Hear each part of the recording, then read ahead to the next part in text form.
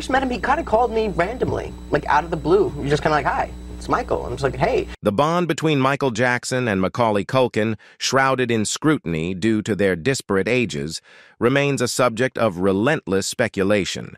Many envy Culkin for his association with the illustrious king of pop, heralded as the pinnacle of musical greatness. Yet, the cruel hands of fate reveal a different tale.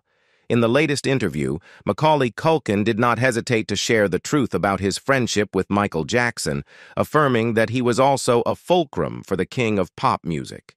Let's see what Macaulay revealed. Macaulay Culkin's reflection on his friendship with Michael Jackson offers a nuanced glimpse into a relationship often overshadowed by controversy and speculation. Despite the public scrutiny and the weighty implications of Jackson's past, Culkin's perspective suggests a bond that transcended societal norms and expectations. For Culkin, the friendship with Jackson was an integral part of his upbringing as a child star. Amid the glitz and glamour of Hollywood, their connection provided a sense of normalcy, a refuge from the relentless spotlight that often accompanied their respective careers. While outsiders may have been quick to judge the age gap between them, Culkin emphasizes that their bond was rooted in genuine companionship, devoid of any ulterior motives or sinister intentions. The scrutiny surrounding their friendship was undoubtedly heightened by the allegations leveled against Jackson, allegations that cast a dark shadow over his legacy and colored perceptions of his interactions with minors. Yet, Culkin's assertion that their relationship was normal challenges prevailing narratives, urging observers to reconsider preconceived notions and acknowledge the complexities of human connection. Macaulay Culkin's recent appearance on Michael Rosenbaum's Inside of You podcast provided a rare and candid insight into his much-discussed friendship with the late king of pop, Michael Jackson.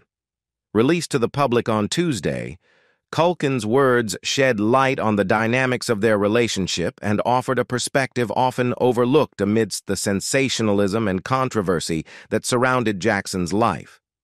Culkin's remarks, delivered with a sense of nonchalance and sincerity, served to demystify his bond with Jackson. To him, their friendship was devoid of the spectacle that typically accompanies interactions with such a globally renowned figure. Despite Jackson's status as the most famous person in the world, Culkin emphasized the ordinariness of their connection, describing it as normal and mundane. Such a portrayal challenges the prevailing narratives that often depict their relationship through the lens of intrigue and suspicion. Acknowledging the inevitable questions raised by their significant age gap, Culkin remained steadfast in his assertion that the authenticity of their friendship transcended societal norms and expectations. While outsiders may have scrutinized the nature of their bond, Culkin's resolute stance echoed a sentiment of defiance against the need to justify the dynamics of personal relationships. "You don't have to explain your friendships to people," he remarked, encapsulating a belief in the inherent autonomy of human connections. Their bond, forged in the early 90s following Culkin's meteoric rise to stardom with the release of Home Alone in 1990, emerged as a beacon of solace in the midst of Culkin's newfound celebrity status. At the time of their meeting, Culkin found himself thrust into the spotlight at a young age, grappling with the overwhelming pressures and expectations that accompanied his rapid ascent to fame. Despite the adulation from fans and the acclaim of Hollywood, Culkin's success rendered him isolated from his peers, particularly those at his Catholic school. In this context of alienation, Jackson emerged as a confidant, a fellow traveler on the tumultuous journey of fame. For Culkin, Jackson's outreach was more than a gesture of celebrity camaraderie. It was an expression of empathy and solidarity. Jackson, himself intimately acquainted with the perils of childhood fame, recognized in Culkin a kindred spirit, someone who understood the unique challenges and complexities of their shared experience.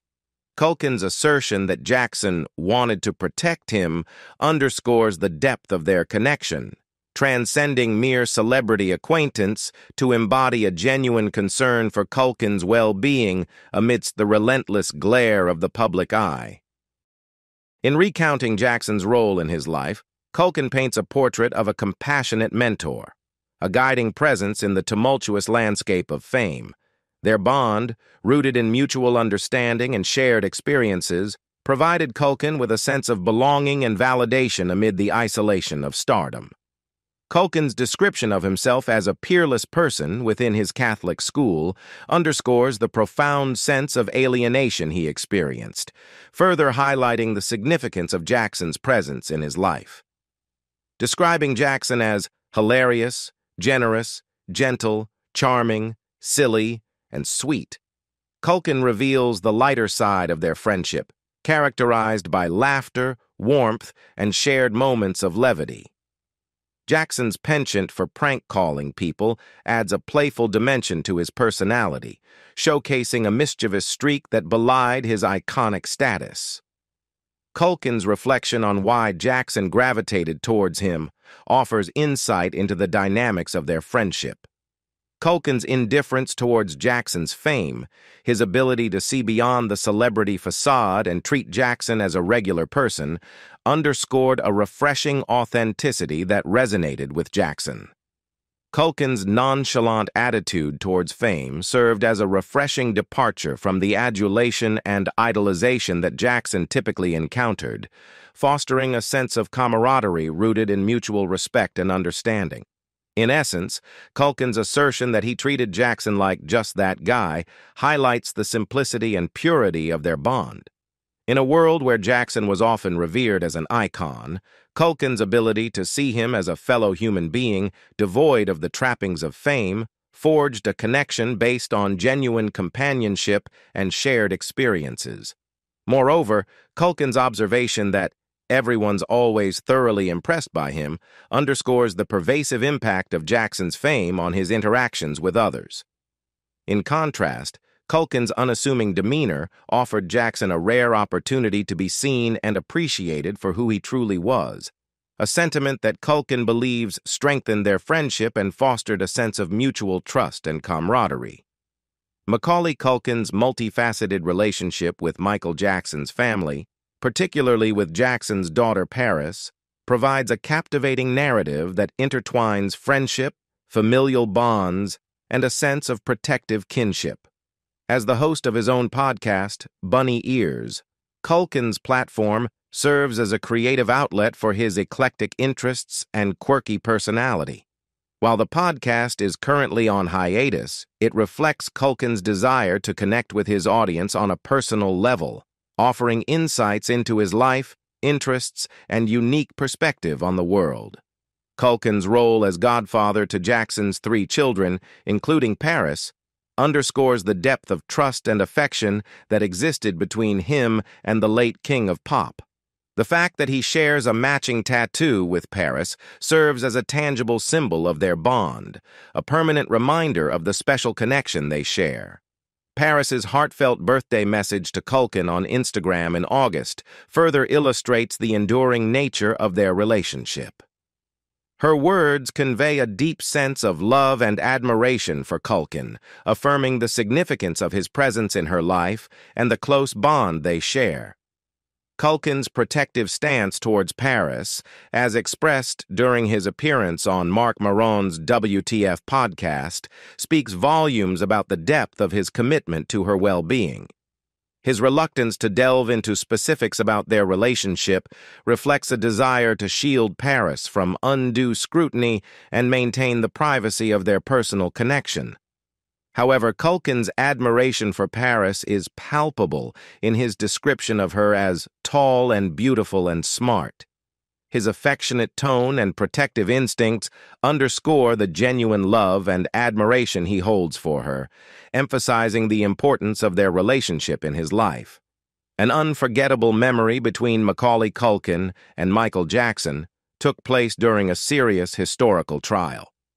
As Macaulay Culkin navigated the solemn corridors of the courthouse during Michael Jackson's 2005 trial, he couldn't shake the weight of the moment. Each step carried the gravity of the accusations against his friend, juxtaposed against the memories of their cherished times together. Culkin, now a grown man, found himself summoned to the stand to testify on behalf of the pop icon, thrust into the center of a legal maelstrom that threatened to engulf his recollections of their friendship. On that fateful day, as Culkin awaited his turn to testify, a short recess provided a brief respite from the tense courtroom proceedings. Seizing the opportunity for a moment of solitude, Culkin sought refuge in the quiet of the restroom. Yet fate had other plans as he encountered Jackson himself in an unexpected twist of fate. The air in the restroom seemed charged with anticipation as Culkin and Jackson locked eyes, their reunion cloaked in the shadow of impending legal proceedings. Despite the weight of the situation, a flicker of familiarity and warmth sparked between them, a silent acknowledgement of the bond they shared. "We better not talk. I don't want to influence your testimony." Jackson's words broke the tension, laden with a mix of concern and understanding. In that fleeting moment, their shared history spoke volumes, a testament to the complexities of friendship in the face of adversity. A soft chuckle escaped Culkin's lips, a bittersweet blend of nostalgia and resignation. Their laughter, though brief, echoed with the echoes of simpler times, a poignant reminder of the innocence lost amidst the turmoil of the present. With a gentle embrace, Culkin and Jackson exchanged a silent farewell, their parting words unspoken yet deeply felt. As they returned to the courtroom, each carried the weight of their shared memories, intertwined with the uncertainty of what the future held. Despite the persistent inquiries and probing speculation that have followed Macaulay Culkin for years, he has remained steadfast in his denials of any abuse by Michael Jackson. In a candid and resolute interview with Esquire in February 2020, Culkin once again found himself confronted with the weight of accusations and insinuations surrounding his relationship with the late pop icon. With a measured tone and unwavering conviction, Culkin addressed the elephant in the room head-on, dispelling any lingering doubts or misconceptions. "Look, I'm going to begin with the line. It's not a line, it's the truth. He never did anything to me," Culkin asserted, his words carrying the weight of years of scrutiny and speculation. In the face of mounting pressure and the relentless scrutiny of public opinion, Culkin's unwavering stance spoke volumes, a testament to the strength of his convictions and the authenticity of his experiences. "I never saw him do anything," he continued, his voice tinged with a mixture of frustration and resignation. "And especially at this flashpoint in time, I'd have no reason to hold anything back." As the interview delved deeper into the complexities of his relationship with Jackson, Culkin's words carried a raw honesty and vulnerability, transcending the confines of celebrity and fame. "The guy has passed on," he acknowledged solemnly, a poignant reminder of the finality of Jackson's legacy. "If anything, I'm not going to say it would be stylish or anything like that, but right now is a good time to speak up."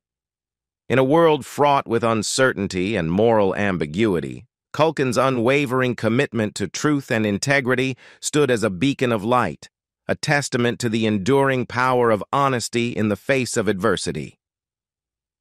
"And if I had something to speak up about, I would totally do it," he affirmed, his words carrying the weight of personal conviction and moral clarity. "But no, I never saw anything. He never did anything." In the revealing interview with Larry King in 2004, Macaulay Culkin offered a rare glimpse into his relationship with Michael Jackson, shedding light on the complexities and nuances of their bond.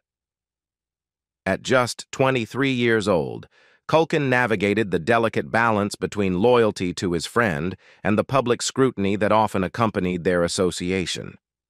As Culkin sat across from Larry King, the weight of the conversation hung heavy in the air, punctuated by the soft glow of studio lights. With a thoughtful expression, he delved into Jackson's enigmatic persona, offering insights into the reclusive world of the pop icon. "He's not a very social person. "He's been sheltered for the last 30 years," Culkin revealed, his words tinged with a mixture of empathy and understanding. In that moment, the veil of celebrity fell away, revealing the vulnerability and isolation that often lay beneath Jackson's larger-than-life facade. Culkin's reflections offered a window into Jackson's world, a world shaped by fame, scrutiny, and the relentless pressure of public perception. Despite his status as a global superstar, Jackson remained an enigma, grappling with the complexities of human connection and social interaction. When pressed about Jackson's controversial habit of befriending children, Culkin navigated the question with a delicate balance of candor and discretion. "He's not very good at communicating with people," Culkin explained, his words echoing with the weight of personal experience. As the conversation turned to the topic of Jackson's admission to sharing beds with young guests, Culkin's response was measured yet revealing. "When he says things like that, he doesn't understand why people react the way they do," he remarked, offering a glimpse into Jackson's perpetual state of innocence and naivety. Culkin's parents, including his estranged father Kit Culkin, seemingly harbored no qualms about their son's friendship with the enigmatic pop icon. To Culkin, Jackson was more than a mere celebrity acquaintance. He was a kindred spirit, trapped within the confines of a psychological neverland, crafted by the relentless machinations of the entertainment industry. As Culkin navigated the labyrinthine corridors of fame, his own journey bore striking parallels to Jackson's tumultuous trajectory. Both catapulted into the spotlight at tender ages, they shared the burden of precocious fame, their childhoods sacrificed at the altar of stardom. Culkin was heralded as the quintessential child star with his breakout role in Home Alone, and Jackson, the prodigious talent who rose to prominence as the lead singer of the Jackson 5, was inexorably bound by the weight of their shared experiences. Yet, beneath the veneer of celebrity, both Culkin and Jackson grappled with the ghosts of their pasts, haunted by the specter of unfulfilled childhoods. Culkin's adult life, marred by whispers of drug abuse, encounters with the law, and the relentless scrutiny of tabloid headlines, mirrored Jackson's own descent into the depths of public scrutiny and speculation. Their friendship, forged amidst the tumult of fame and fortune, served as a lifeline amidst the storm, a beacon of solace in a world fraught with uncertainty. Culkin, with his boyish charm and infectious charisma, found in Jackson a kindred spirit, a fellow traveler on the road less traveled. The genesis of their friendship, shrouded in mystery and speculation, spoke volumes about the depth of their connection. For Culkin, Jackson was more than a mentor or confidant. He was a surrogate older brother, a guiding light in the darkness of fame's unrelenting glare. As he reminisced about their initial encounter, Culkin's words carried a sense of nostalgia tinged with a touch of wonder, transporting listeners back to a time when innocence still reigned supreme. "I met him backstage while doing the Nutcracker before Home Alone, and he mentioned something about it," Culkin recounted, his voice suffused with the echoes of a bygone era. The memory of that fateful meeting lingered, a serendipitous twist of fate that would forever alter the course of his life. In the wake of Culkin's meteoric rise to fame with his breakout role in Home Alone, Jackson reached out once more, extending a spontaneous invitation to his storied estate of Neverland. "He just called me up and asked me to come to his house. It was this weird out-of-the-blue thing," Culkin mused, his words colored by a sense of bemusement at the unexpected turn of events. For Culkin, Jackson's allure lay not in his status as a global superstar, but in his childlike wonder and innocence. At the time, Culkin said he saw Jackson as a kid-like adult, not a superstar. The narrative unfolded, offering a poignant reminder of the intrinsic bond that united them. As Culkin navigated the labyrinthine corridors of fame, Jackson emerged as a steadfast companion, a kindred spirit amidst the tumult of celebrity. Their friendship, forged in the crucible of shared experiences and mutual admiration, transcended the confines of fame and fortune. Now, at 39 years old, Culkin's accounts of their friendship remained unchanged, a testament to the enduring power of their bond. Through the trials and tribulations of life in the spotlight, Culkin and Jackson found solace in each other's company, navigating the complexities of fame with a shared sense of camaraderie. The final chapter in the saga of Michael Jackson's life unfolded amidst a veil of solemnity and reverence as he was laid to rest in a private ceremony at a heavily guarded cemetery in Los Angeles. The anticipation hung thick in the air as guests, including luminaries such as 77-year-old Dame Elizabeth Taylor, gathered in the sweltering heat, patiently awaiting the arrival of the Jackson family at the Forest Lawn Cemetery. Despite the scorching temperatures, the sense of anticipation and solemnity pervaded the atmosphere, casting a somber pall over the proceedings. As the ceremony commenced, more than an hour behind schedule, the hushed whispers of attendees mingled with the gentle rustle of leaves, echoing the weight of the moment. Against the backdrop of the sprawling cemetery grounds, speakers at the event, including civil rights leader the Rev. Al Sharpton, offered poignant reflections on Jackson's life and legacy, their words a testament to the profound impact he had on the world around him. Meanwhile, the soulful strains of Gladys Knight's voice soared through the air, her melodic tribute a fitting homage to Jackson's enduring musical legacy. In stark contrast to the star-studded public memorial held at LA's Staples Center, today's funeral was a private affair, shielded from the prying eyes of the public and the glare of TV cameras. Amidst the intimate gathering of family and close friends, Jackson's final journey drew to a close, a quiet and dignified farewell to a man whose life had been defined by the relentless pursuit of perfection and the enduring power of music. The Jackson family, in a rare departure from their usual guardedness, allowed a live video feed of guests arriving, providing a fleeting window into the intimate gathering of family, friends, and luminaries. The anticipation reached a crescendo as the live video feed captured the arrival of esteemed guests, their somber demeanor a poignant reflection of the solemn occasion. Yet, as the hearse carrying Jackson's body made its solemn entrance, the feed was abruptly cut, plunging viewers into a silence punctuated only by the gentle hum of anticipation. Undeterred by the sudden interruption, an airborne camera provided by LA broadcaster KTLA continued to transmit live footage, offering a glimpse into the heart of the ceremony.